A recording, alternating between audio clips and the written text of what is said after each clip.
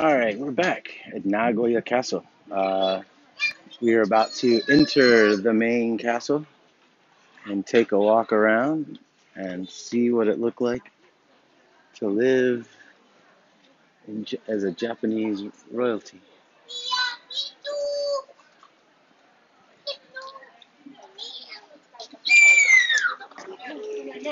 All right, let's do it.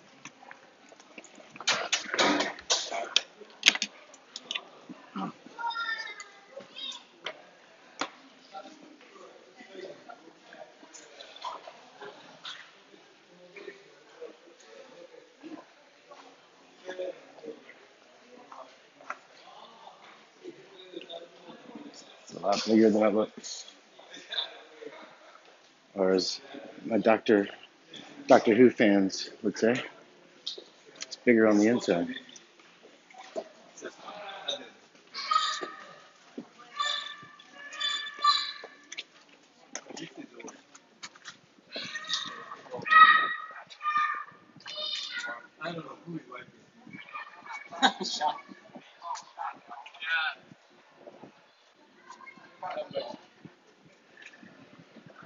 It's a boy.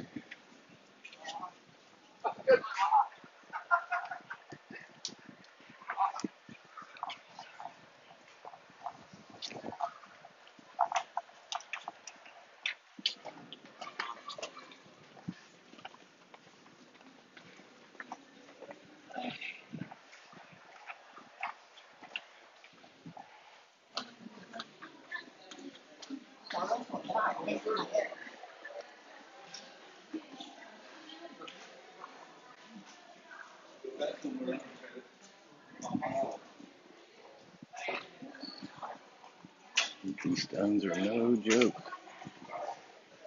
Oh, here we go. As I promised in the earlier video, the original dolphin.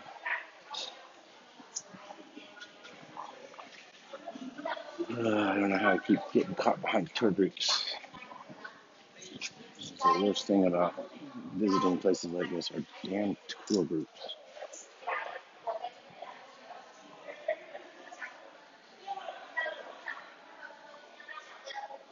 This is what those things on the roof look like up close. They call them dolphins, but he's got a vertical tail. I think he's a fish.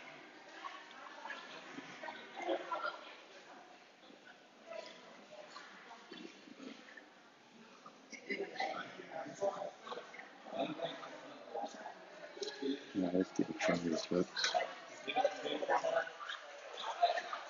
Before I saw the tour groups are going. Tour groups are going up the elevator, so we'll go upstairs. See if we can beat them. So we just left basement floor one, and now we're entering the first floor.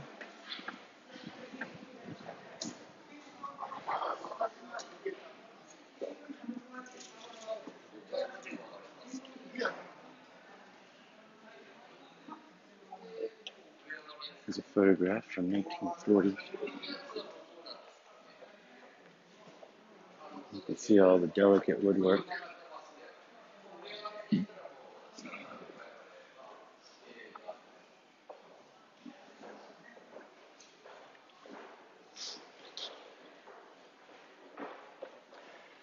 And that's what it looked like after the bombing.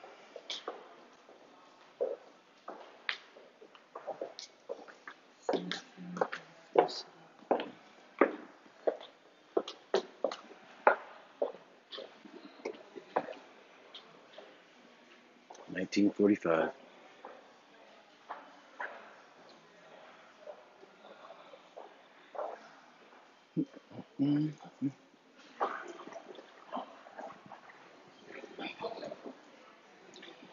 We got some little models here that show what the estates look like outside the castle.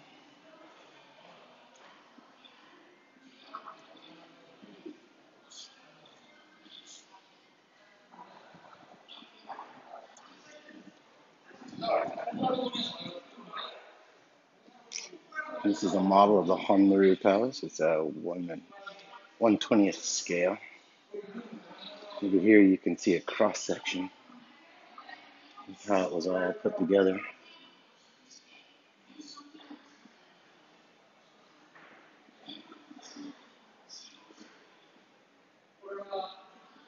In the courtyard, inside the buildings. And then over here we have a big diorama of all the palace grounds. And this is what it would have looked like in the 1860s. We're looking towards the south.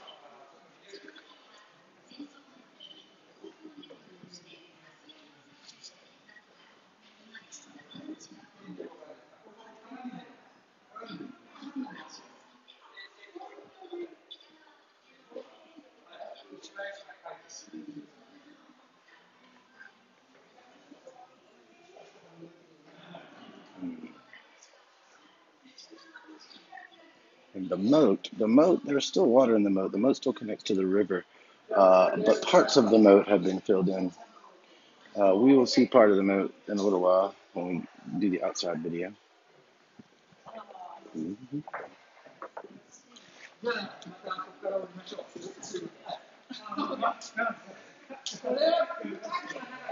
And here it is, a model of it without any skin, so you can really see how the structure was constructed.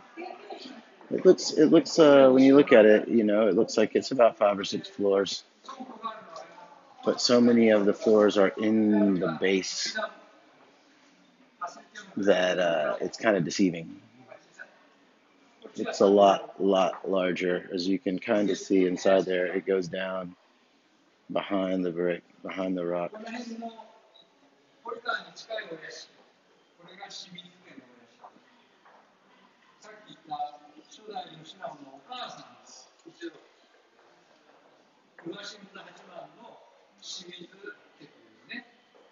In this mirror here, you can see what the ceiling would have looked like. Let's see if I can zoom in on the ceiling. Bounced off the mirrors. You see the lacquered wood beams and the painted ceiling panels. And the tatami mat floors. If you guys don't know what tatami mat is, it's basically woven bamboo. It's a thin reed-sized bamboo that's woven into a mat, and it gives lots of cushion. A lot of places that train in martial arts, they have tatami mat floors, so that it's not just hard wood that you're practicing on. It gives a little warmth in the winter. It's a little insulating.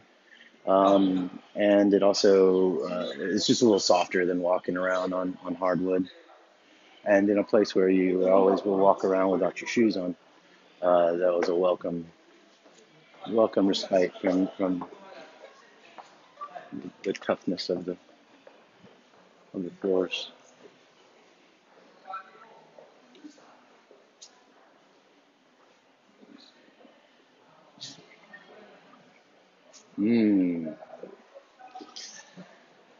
Yeah, so I wasn't kidding when I told you they call them dolphins.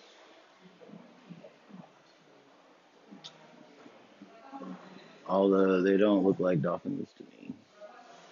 With their vertical tail, they're more reminiscent of fish.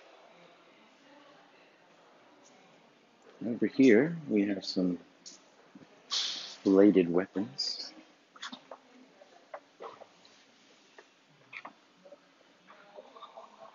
A wakizashi, a dagger, a katana,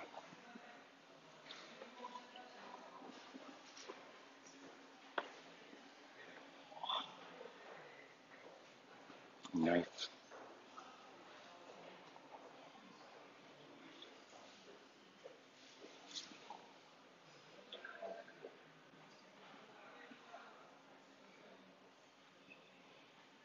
as many of you guys know, the samurai deployed two-bladed weapons, the longer sword, which is called the katana, and a shorter sword, which was called the wakizashi.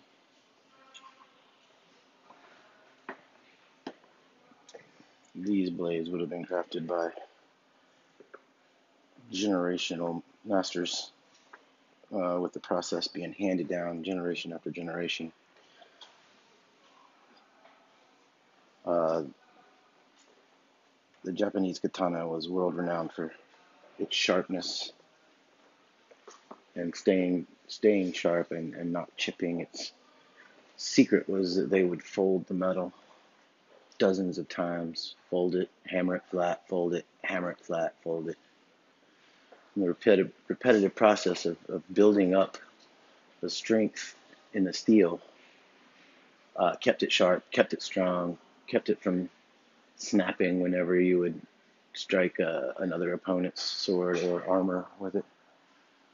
We always see in manga or anime people's swords breaking off while they're fighting, but I think that was a very, very rare occasion. All right, we got another floor. Let's continue on up.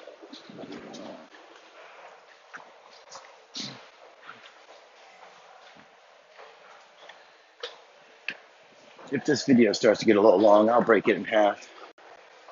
But we're only on the second floor. So there's still lots more to see.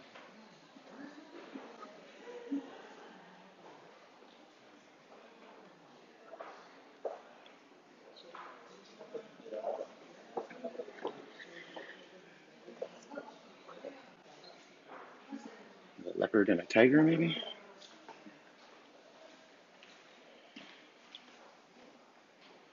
They love their big cats. Then again, who doesn't love cats? Yeah, yeah, Neko-chan. These are sliding glass doors, or glass doors, sliding shoji doors made from rice paper and wood. And these panels are on the doors that would have separated the different waiting rooms as the lords would wait for the daimyos would wait for their audience with the shogun.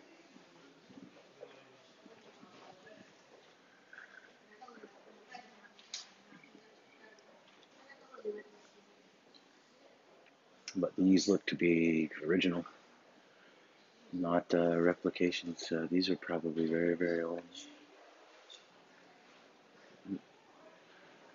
I gather that they probably would have taken these out of the palaces and hid them from the American bombers to keep them from being destroyed, as these are works of art. You could hide these, but you couldn't hide the palace.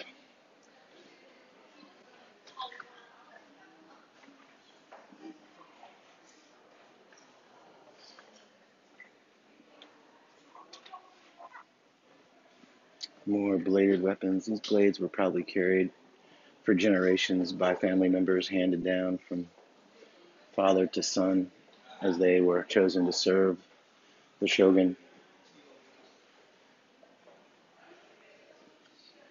This is more of a spear tip. It would have been on the end of a long halberd used for swinging and slicing. Ooh, cool. I've always had a deep fascination for samurai armor, the way it laces together, the pieces, the art, face masks. Look at that big brushy mustache. And you can see he's got the Nagoya dolphin in the front of his helmet.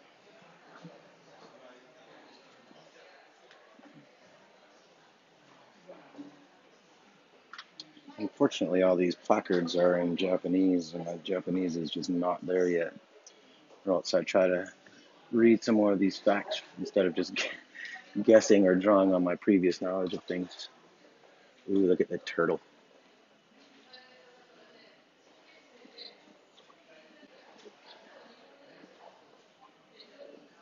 How fierce is that?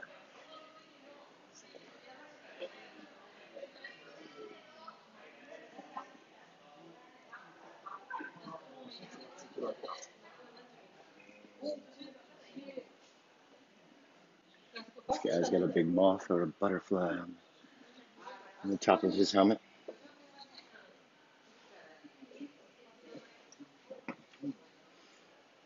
And these guys would have vertical flags with the name or the symbol of the regiment that they were serving with, so that you could look out across the battlefield and you would know who to order to do what, where, with the horn blasts that they would all memorize.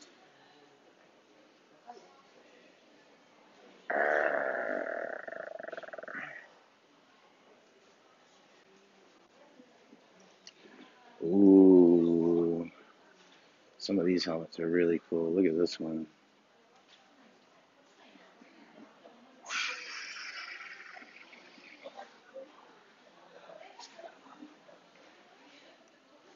This one's got a big fan on the back. I wonder if it made him aerodynamic when he was riding his horse. Helped him to keep his head straight. This guy. I've always wondered if it made their heads heavy, like if it messed with their balance or anything. Ooh, look at this. I like it.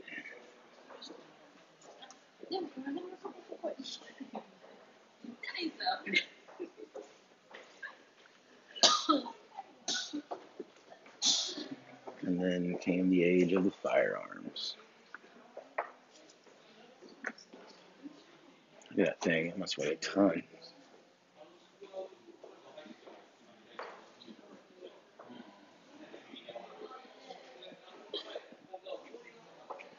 Look at the size of that bullet.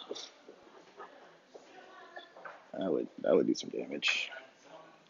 This thing looks like it was a mini cannon, probably mounted on something. It probably had a stand. A mini cannonball.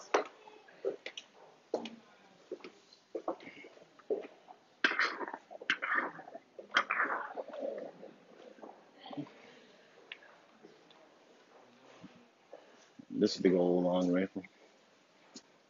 Maybe for the sharpshooters on the tower walls. You can see where the fuse would light the powder.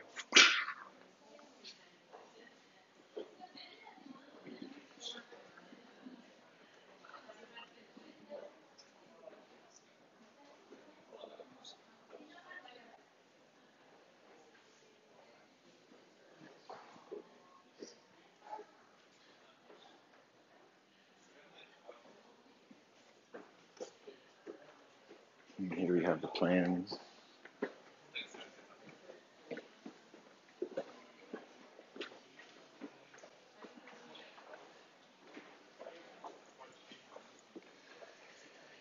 The architectural renderings and the plans of the castle.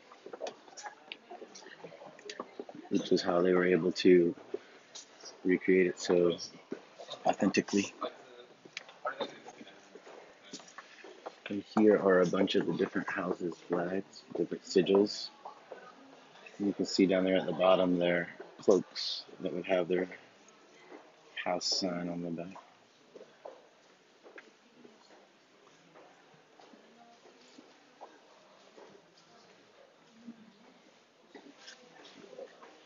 Many different versions of the rising sun.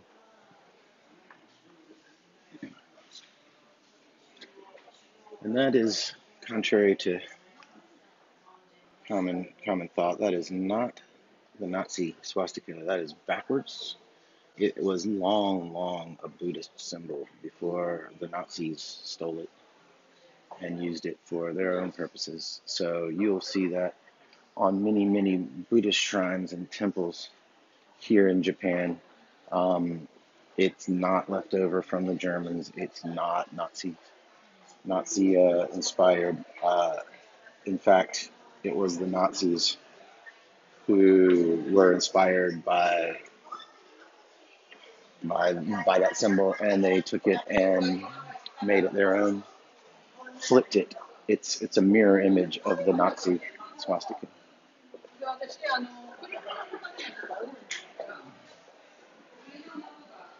Here's some more survey of the grounds. And I don't know if you can see all of the little writing in there, but that would have been what families had what plots inside Nagoya. Nagoya was probably about the size of this map with the castle in the center in the 1800s. It would not have been the size of the city that it is today, of course. All right, so we're at the end of floor 2. I'm going to choose to stop here so that we can go upstairs and start floor 3. Thanks for watching, you guys. I hope you're enjoying this as much as I am, and I'll see you on the next video.